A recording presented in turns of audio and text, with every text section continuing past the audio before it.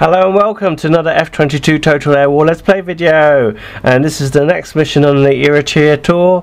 It's called Armed Reece, and this is a pretty easy mission. We've got to do a reconnaissance flight over the industrial area deep within Ethiopia. We need to identify the power station, and here's the map of the waypoints. We need to take off in Saudi Arabia and fly across the Red Sea. We need to refuel in Eritrea and then go into Ethiopia, and we're going to do this all in stealth and hopefully won't need to engage anybody. So we start on the runway at the airbase and we'll go full power, and here we go, and we're airborne. Now if we've got to refuel, I'm just going to turn off my afterburners as quick as I can. We've probably only got a small amount of fuel. We've got one wingman with us today. I'm going to tell him to go into deuce loose formation, and here we go.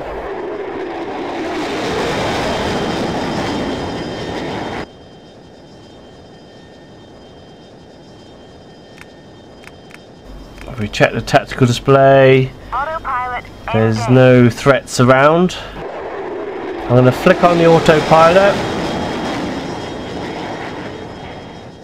and get there as efficiently as we can.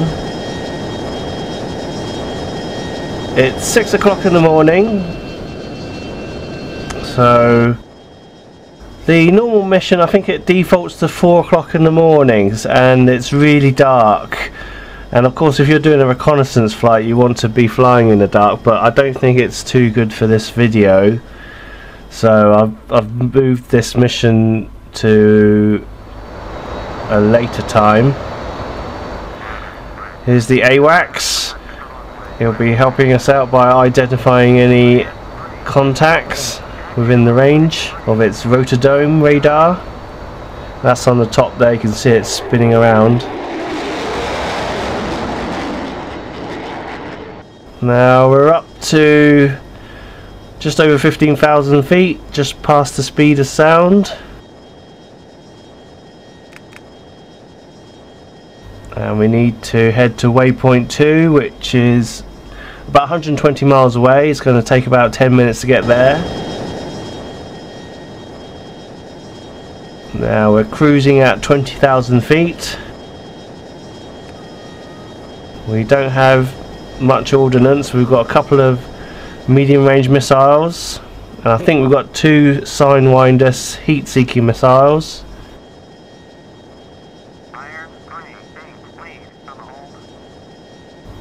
We're going to press shift and T to speed up time where we can. If we check our fuel, we've got about half a fuel tank. We don't have any external tanks. There's some F22s to our right of us, just ahead. So hopefully we won't need to engage anything. There's a blue triangle to the left of us, at the far left of this tactical display. That's a neutral aircraft. And there's some friendly Mirages and friendly Eurofighters over Eritrea. And we're coming up to the coast of Eritrea now. We're going to turn to waypoint 3.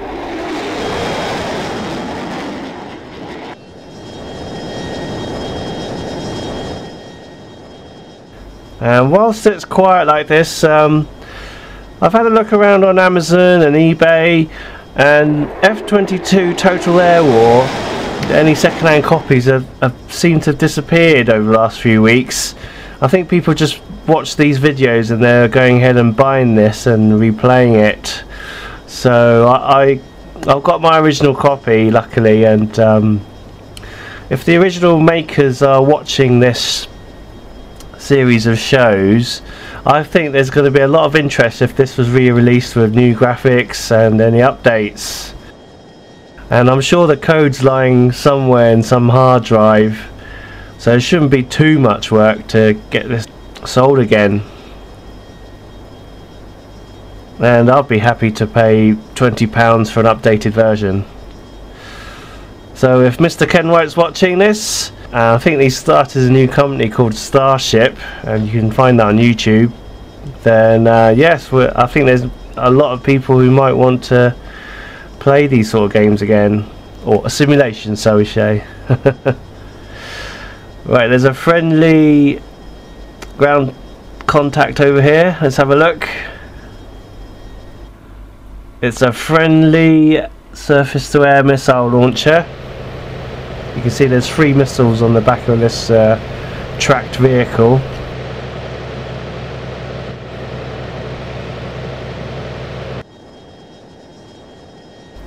And there's a Vulcan over here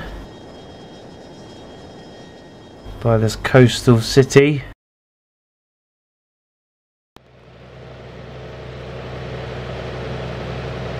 If we zoom out, the KC-135 refueler is at waypoint 3, so I think it's just beyond waypoint 3. It's just over 100 miles away.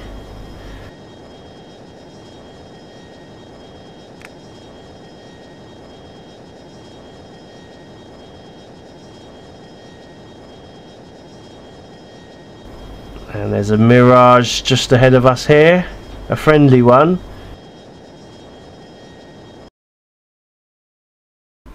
You can see it's a very small plane, and there's a extended refueling probe at the front there.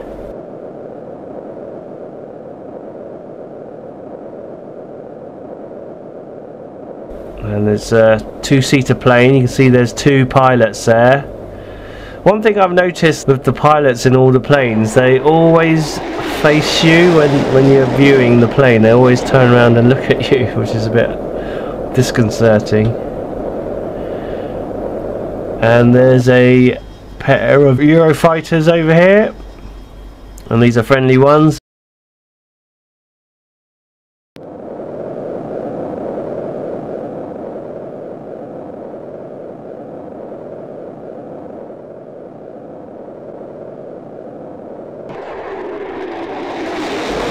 And off they go.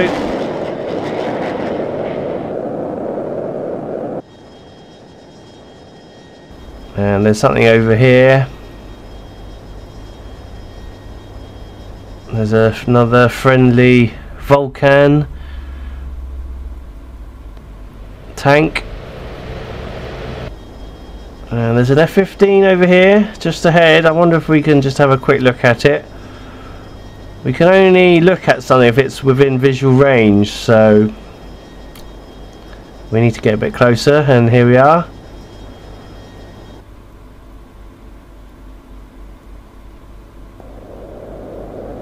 And this was the plane that wasn't chosen by the Shah of Iran. I spoke in the last video about the Shah of Iran choosing either an F-14 or an F-15 to defend Iranian airspace, and that was the one that lost out to the F-14. The KC-135 is coming up now. I'm going to switch to our refueling HUD mode, and I've been trying to practice refueling manually and I haven't succeeded so far, so we're going to have to use the autopilot. It is possible to shift and press S to skip refueling once you've accepted that your nose cold, but for the purposes of this video we're not going to do that. Now the KC-135 is in visual range. So let's have a look at it. There it is. You can see the refueling hose out the back of this plane with two little wings. The operator can control this hose, so he can direct it into the female connector on the F22, and that's on the main fuselage.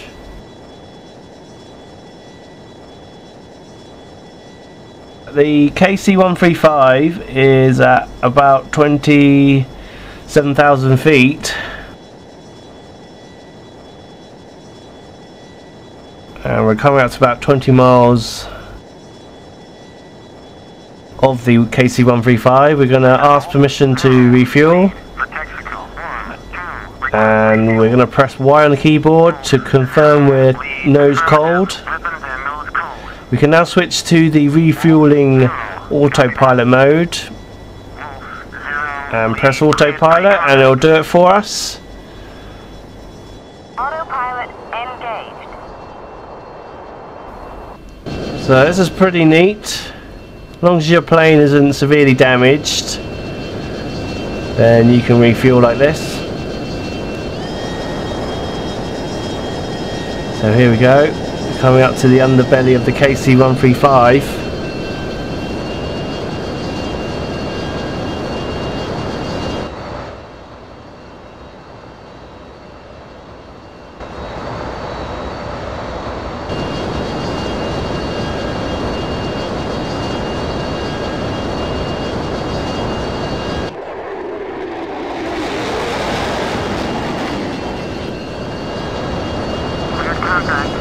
And here we go.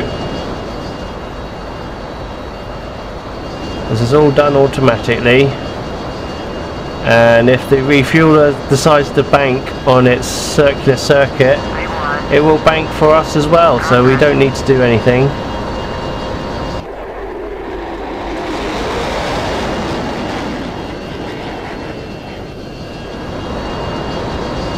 Right, I'm going to skip the video because we need to sit to one side and let our wingman refuel as well. So we'll see you in a second.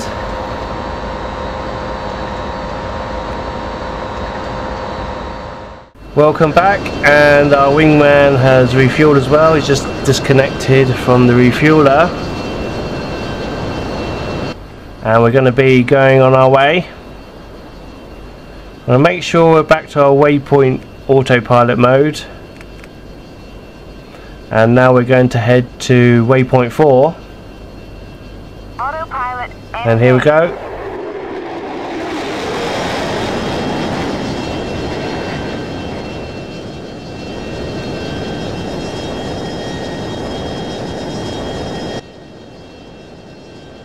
We're just spinning around to waypoint 4.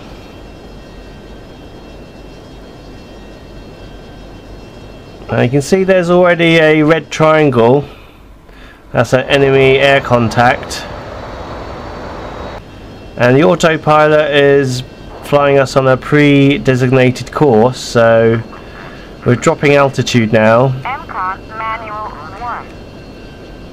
I'm going to tell my wingman to go into a strike tight formation, because that will mean we can hide our numbers to any enemy radar.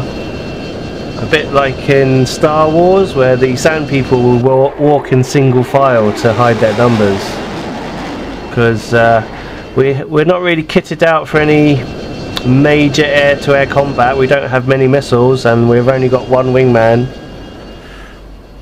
So the autopilot is flying us really low, and this is called terrain masking, and that also hides our radar signature. And we're going to go speed up time as well. Not a lot to see here, a bit of desert. And Warning, ground proximity.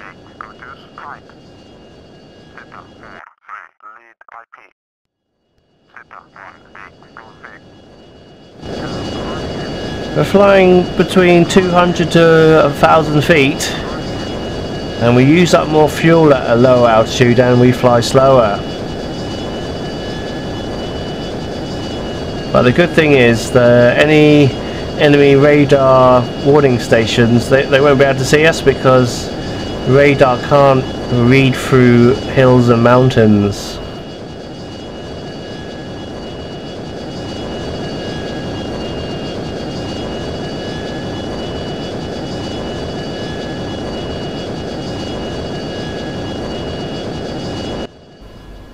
Now we can see waypoint 5 is not too far away from waypoint 4, and waypoint 5 is where the power station is.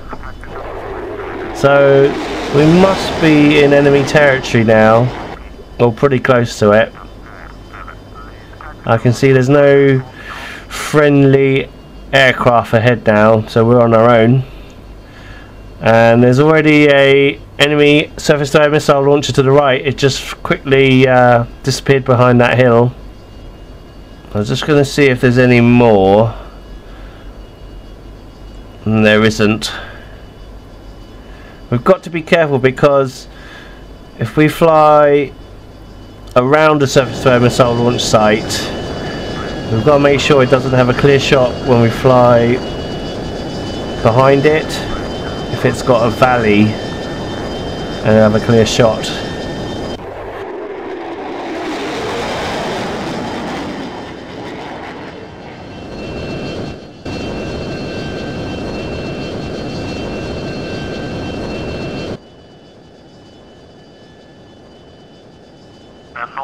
And our wingman has had a missile launched at it. Now even though we're flying close together, he's flying above me, so he's going to be taking any missile hits. Now I've jumped into our wingman. You can see he's flying above me, and this is the strike type formation.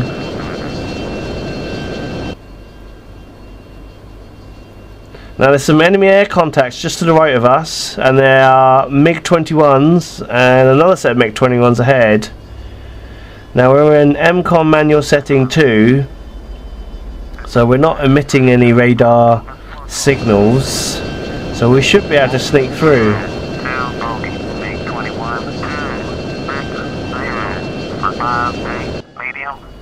Yeah, so wingman's telling us now that there are a set of MiG-21s flying 58 miles away at a bearing of 260 degrees, flying at a medium altitude, and that's how to read that kind of radio chatter.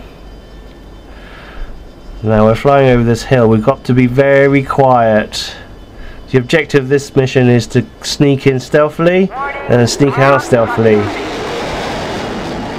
Now those MiG-21s, they probably got their radar on because they're combat air patrols, but they shouldn't see us because of our stealthy construction, and we're emitting very low emissions.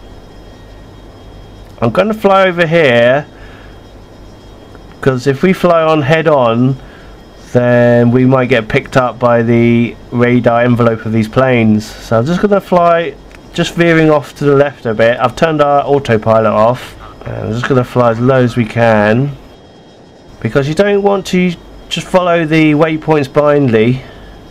Now we can follow this little valley here, follow this road. Now it should give us good cover. Because if you follow the waypoints blindly, they're probably set up in such a way where the programmers will fly you straight into trouble. So you've got to think on your feet. Now the MiG-21s, they're very close now. They're 27 miles away. So we're in missile range. If they got a lock onto us, we'd be in trouble very quickly. Let's have a look at them. They haven't seen us yet. They haven't been alerted. There they are. There's two of them. And these are the older Cold War planes. And they're still in use today by many countries around the world that can't afford the newer Russian or Western planes, and they've had a major third-party upgrade program to upgrade these MiG-21s, so they have better range and better avionics. Still quite dangerous in large numbers.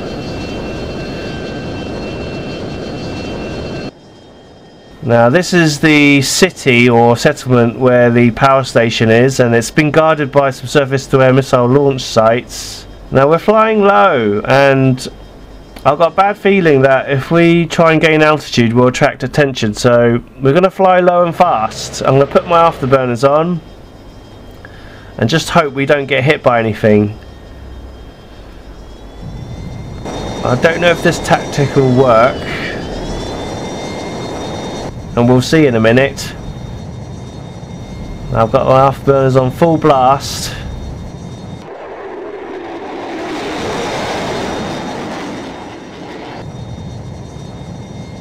And we're just following this road.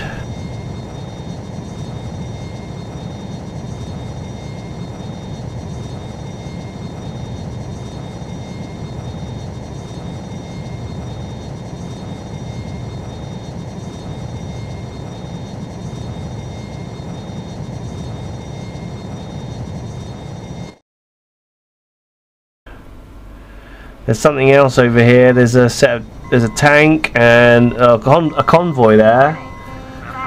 And here's the city coming up, and there's a missile launched on us. I can see the power station is just to the left of us, and we've been hit. We've been shot at. And this isn't good. We're deep in enemy territory, and we're on fire, I think. And we've lost our HUD display. And the missiles are being launched. I'm launching chaff furiously, and this has gone awfully wrong. And we need to try and get out of here in one piece. And another missile's been launched at us. I'm going to launch chaff. I'm pressing the chaff button like a lunatic here.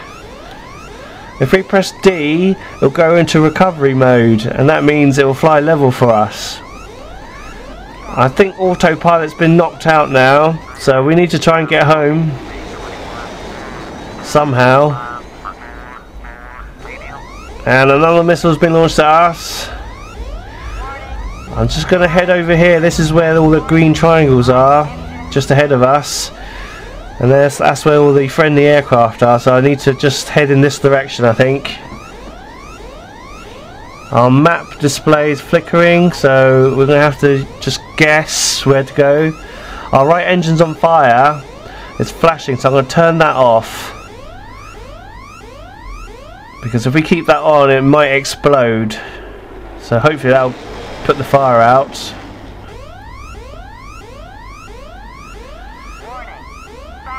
Now because we've only got one engine on, it will want to fly to the right automatically. And none of the missiles have been launched at us. I've launched chaff, we broke the lock. Our wingman's okay, I'm just checking up on him. He's just behind us.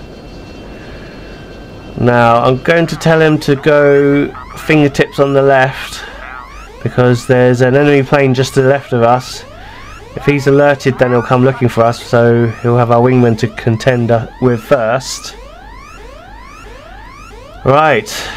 We've got no navigation, so we're just going to have to fly this manually home. There's our wingman just above us. You can see there's still a fire in our engines,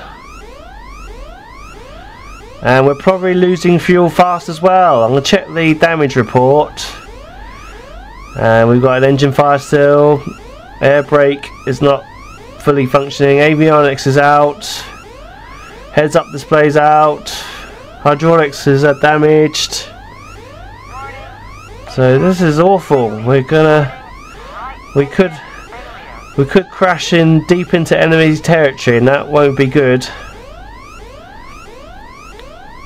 Right, I'm just gonna speed up time and wrestle with the flight stick to fly level, and just head over here as quick as we can. And this isn't easy. Got to stay calm though, because it's possible to complete this mission, but we've got to keep our head on. From what it was what should have been a easy reconnaissance mission is turned into a disaster. So this is how quick a situation can turn in this simulation. And there's some MiGs to the right of us and behind us. Well, they haven't found us yet. You can see their radar envelope's very small, so if we crept into it, then they'll get a missile lock and we'll be completely done for then. Right, just going to keep flying towards these green triangles. That's the friendly territory. If we've got to eject, I'd rather eject over friendly airspace.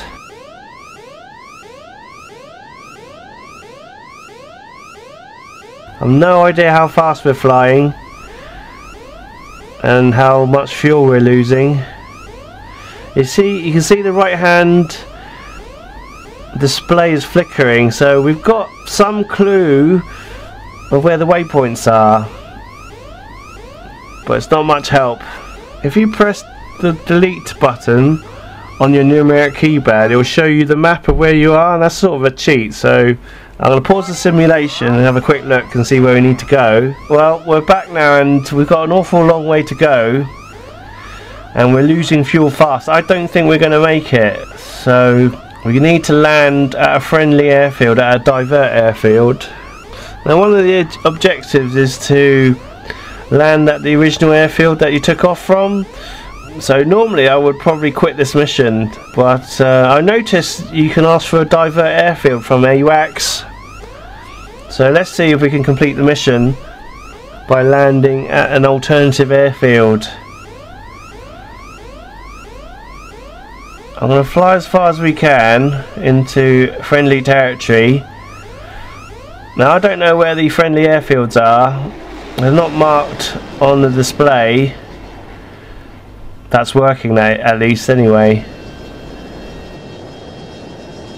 And we've got literally a quarter tank left now of fuel. I'm going to press D to initiate the auto recovery so we can have a rest a bit. I'm just going to fly. Well, if you let go, if you disengage the auto recovery, it will just flip round.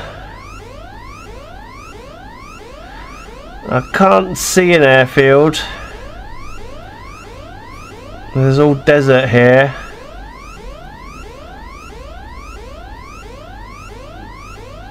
There's a road there.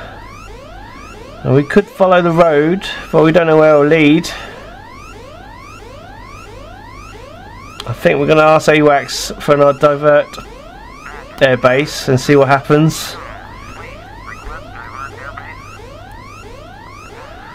Okay, there's a friendly airbase at 325 degrees for 50 miles. And I think we can do this. I think we can glide about 50 miles if we ran out of fuel now. So there's a good safety margin here. Now, if we go to the compass, that's still working. I'm going to see if we can turn to that heading. I can't remember what it is. If we press R on the keyboard, you can ask them to repeat the instructions. Now we're on a heading of 46 degrees. Keep pressing R to repeat what they say because it's not easy to remember whilst trying to keep this plane upright. Now I'm going to see what lies to 325 degrees. You can see the top of this tactical display, that's still working fortunately. We're coming up to 300 degrees. Now luckily we automatically go to the right, so if we fly level, I'm going to see what there is now on this heading. There should be an airfield just over here. Now I've selected a ground target to act as a marker to fly towards.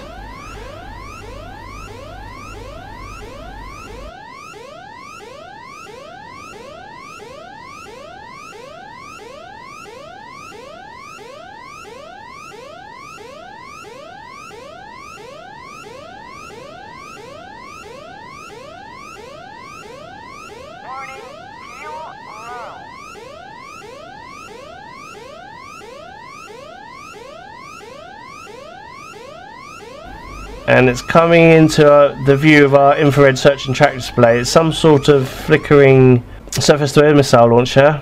And you can see there's an airfield, so that must be it. And all is not lost. We just need to try and land this plane.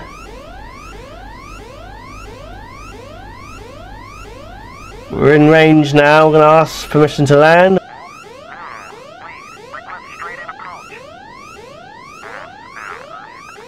And we're clear to land.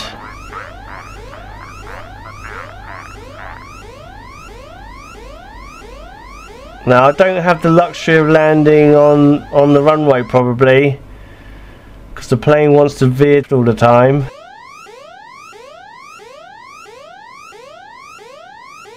So this is not going to be easy. I'm going to jet in the stores by pressing Shift and J, just so that we won't explode if the undercarriage doesn't deploy. I've no idea if it's going to deploy. And we're just over this airfield now, and I've got a bad feeling our air brake's not working, and we've run out of fuel now.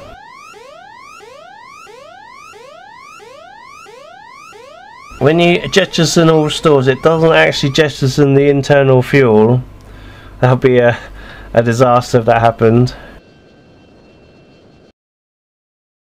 Normally you'd have to fly around till your fuel's really low if you want to do it, if you want to get rid of your internal fuel. Okay, I need to fly a little bit away from the airfield as we're literally on top of it, and we need to get our speed down. Right engine failure.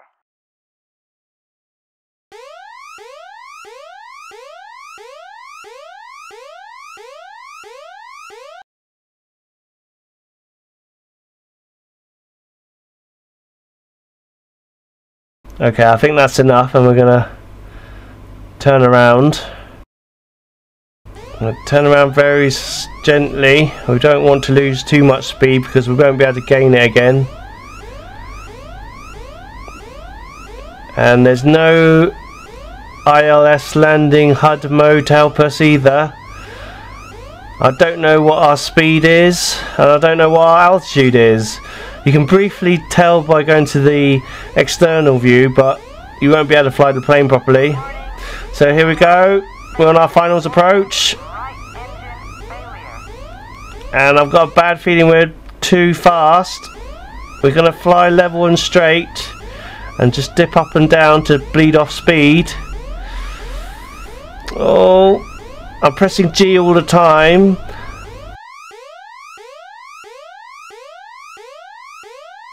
And this is without the air brake because it's broken. Oh, this is looking really sketchy. I'm holding my breath. Ah! And we must be below 300 knots now, and we've touched down. And we run out of runway. I'm going to use the toe brakes to power slide. And we're coming up to a slow stop. And we've done it, I think, and our engine's still on fire.